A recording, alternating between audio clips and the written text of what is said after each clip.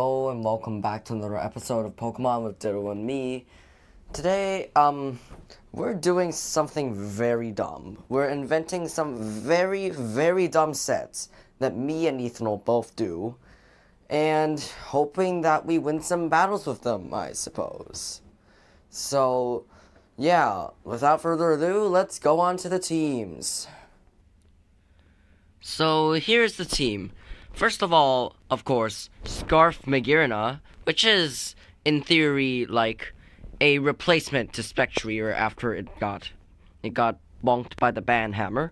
So, Volt Switch, Fleur Cannon, Ice Beam, Flash Cannon has a very, very high surprising rate, especially when you're either a Cortana or a Hydreigon or a Gliscor coming in, anticipating it to be slower, and allowing you to get off massive attacks off.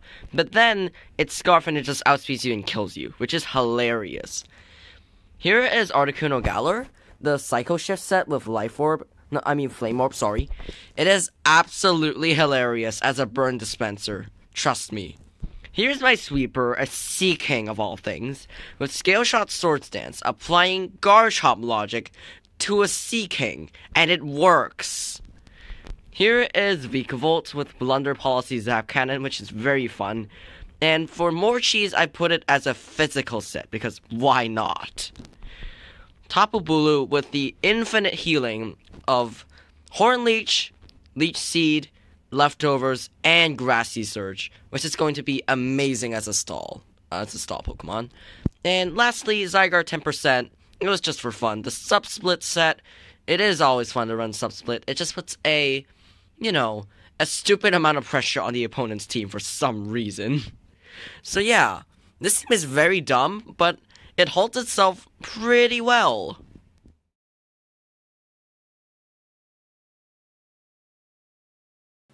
Okay, so this is, my other dumb meta team. And first of all, I feel like we should introduce the MVP, which is Scizor. This is not your, typical full adamant nature attacking Scizor. This is a defensive Swords Dance Scizor.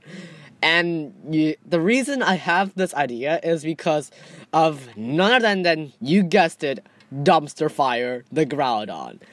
You can run Swords Dance on a defensive variant and get away with it, which is hilarious. So that Swords Dance, Bullet Punch, Superpower, and Roost, you will see, has let it tank so much damage. And yeah, moving on into none other than Articuno Galarian. And this set sucks.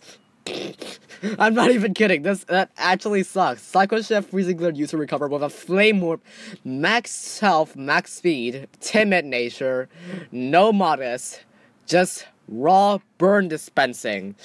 And unfortunately, it doesn't really get to shine a lot on these replays because there's not much of a chance, but I think Ryan honestly did a better job at showcasing this, so I'm not going to elaborate much on this, so let's go on to Cinderace. Cinderace has U-Turn, Course Change, High Jump Kick, and Powerball, which is weird because it's partners with a Pelipper. A freaking Pelipper with a Cinderace that's spamming its stabs. I didn't know where I was going for this, but Hyper Offense is Hyper Offense. I think you can see what happens when I click on the Pex, which is Choice Band Pex. Gunk Shot, Liquidation, Knockout, and Toxic Bites. Instead, I'm not running the freaking defensive Choice Band Pex because that's literally violating common sense, and instead just sticking to a freaking Choice Band max HP, max offense Toxapex. It is dumb, and it is very fun. And now Pelipper. Deval Curvicane Skull user. Now, you might be asking, Ethanol, why didn't you put Roost on your Pelipper? Yeah, I really wanted to slap on U-Turn, so I feel like Roost wasn't that necessary on Pelipper. Besides, Pelipper kind of is a sack in more cases than one when stuff goes wrong. Which, brings us to the only partner Pelipper technically has, which is none other than Regieleki, but with Thunder. I cannot stress enough, that move hits like a truck. And you'll see why very, very soon in the later replays. Unfortunately, most of the teams I ran into had ground types on them, so I couldn't really do much. Or Volt Absorb, but Yeah, Regieleki, under the right circumstances, is insanely powerful, and you did not want to get on its backside. Trust me. So here is a pretty standard National Dex team. So without further ado, let's go into the replay. So here I lead with Mag because it's a pretty good lead here. I Volt Switch Shadow the Melmetal into Tapu Bulu to absorb the incoming Earthquake, which is reduced even more with grassy terrain. And then I heal back to 100%. And then I switch back to Vikavolt to tank another hit. And then it connects the Zap Cannon, which does massive damage and gets the Paralysis Sword. But then Double Iron Bash just kills it, which is unfortunate. So Vikavolt goes down here, and then I just go to the Zygarde 10% to revenge kill the Melmetal safely. And here he goes to Superior, so I just start subbing, PP sawing away his Leaf Storms. I know it's gonna go to +4, but then, well. It's not like all my other Pokemon has anything to do with it. Because Tapu Bulu at +4, because of grassy terrain, right, it just gets killed, which is unfortunate. So, obviously, let's get some chip damage off of Pain Split and recover ourselves quite a bit. But then we die anyway, so whatever. We did half that. But then we had the twist, that was Scarf Magearna. So here we go, I bring it in, which kills the Superior, which is fantastic. And then, he doesn't know that I'm Scarf yet for some reason, and brings in Kartana, and I bring it down to Sash, as Sacred Sword does not a lot, and then he just forfeits. This is good gameplay. And this is why you do not underestimate Seeking. So here it is, Ninjas. I anticipated that will be the lead. Because I had Skill Shot, right? I can break the Sash, so we started a Swords Dance race here. And then he went for another one, anticipating me to go for another one, but just like, nope, I'm just gonna go for Skill Shot here.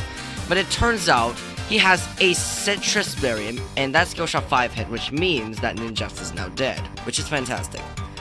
He goes to Tapu Koko, which I'm like, And then, because, like, I have Lightning Rod, so I don't really care. He goes to Magnezone, he absorbs my Drone, and then he goes for Explosion, which brings me down to my Sash. And then he goes to Tapu Koko and is like, and I actually outspeed it for some reason. He said that he had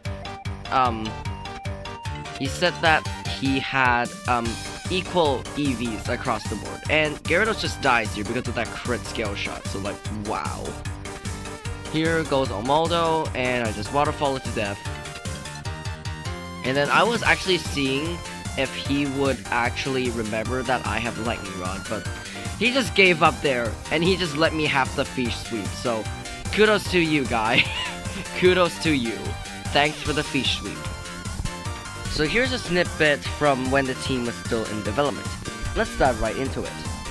So, here we are, my Articuno versus a specially defensive Heatran, judging by it having Iron Defense.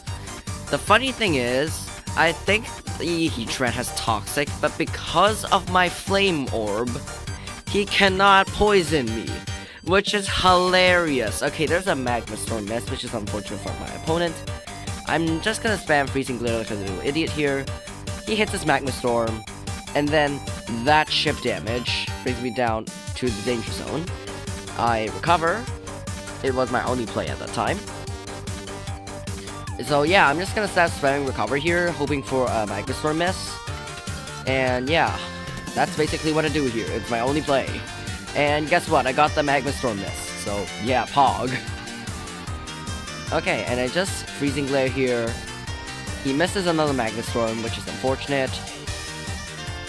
And then now, I Freezing Glare, and watch this, I froze the Heatran. I froze the Heatran, and then, which means, technically, my Articuno has 1v1'd a Heatran. And I'm gonna end it on this funny. Never mind, I recover here. But then, this, watch it. This is the funny. There we go. Oh, never mind. I still use recover here. Sorry, guys. And there it is. The Psycho Ship burn on the Chansey. The burn dispenser. So yeah, I'm just gonna stop it right there. And Hope you enjoy Ethanol's replays as well. Okay, so this is quite an odd battle. See, Articuno gets Freezing Glare, but he freezes his Feral first, which means he knocks off my Flame Orb, so I can't pull up the dumb tech. And you can see me rage for a moment. It's like, damn it! Which is, well, kinda dumb, but oh well. It's not that bad. I was switching to Scizor, I got Leash Seated, so I had to switch into Chargepex. He goes into Pelipper, which is kind of what I want, honestly.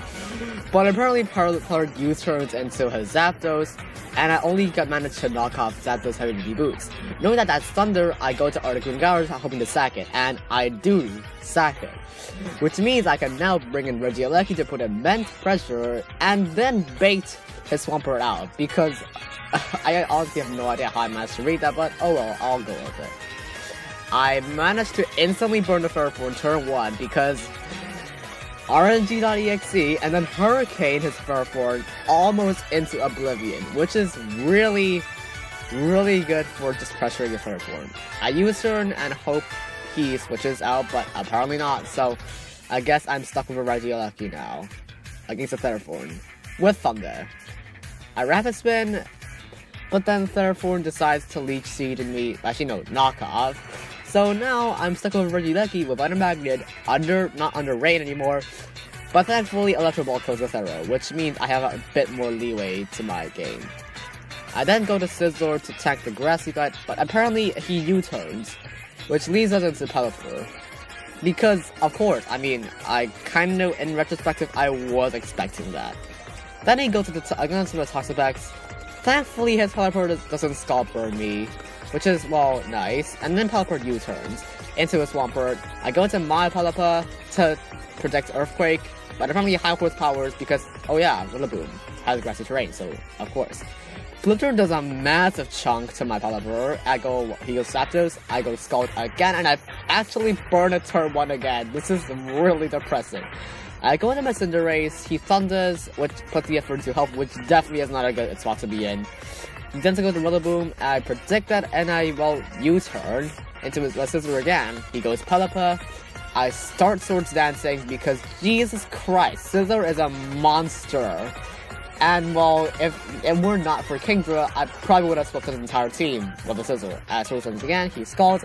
It somehow doesn't burn. I roost the damage off for a long time. I'm just stalling time out for, like, Rain to, like, not really Oko me. Or Scott to burn me. So then I roost again. He goes Rillaboom, which is a weird choice, but I'll respect it. I go Superpower, I go Roost again. I basically just trying to roost the damage. And Superpower doesn't crit, thankfully. Yay! And then roost the damage off again. And then I Bullet Punch and basically expect the entire game to go down then. The problem is that, well, Kingdra doesn't die to Bullet Punch. And Scizor goes down. Rest in peace, Scizor. I go to Pelipper expecting to sack, but nope. It apparently misses, and a Hurricane's like, we take those, honestly.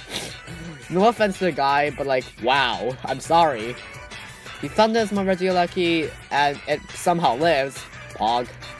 And he goes into the report, which I was expecting, so I Rapid Spin. Unfortunately, my Regieleki doesn't have Explosion like Ryan does, so all I can do is just continuously sack. And then he moves into Zapdos, which now is, by you probably guessed it, is the perfect time to go Cinderace. He switches to Pert again, which I was kind of expecting, so I go to Toxapex, and we can finally see Toxapex getting his first kill. Yay!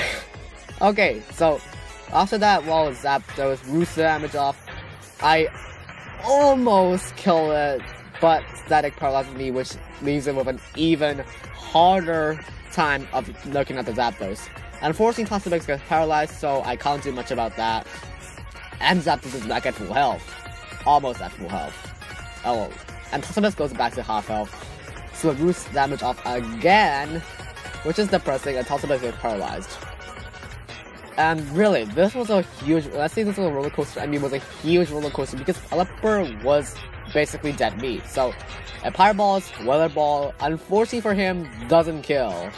This is why I did not want him to set up the Wither. So, Pyre Ball in the end kills, and that's the game. that took me 5 minutes to record. I hope you guys are happy. So this replay is not really an actual showcase of the entire team, but rather just megascissor.exe.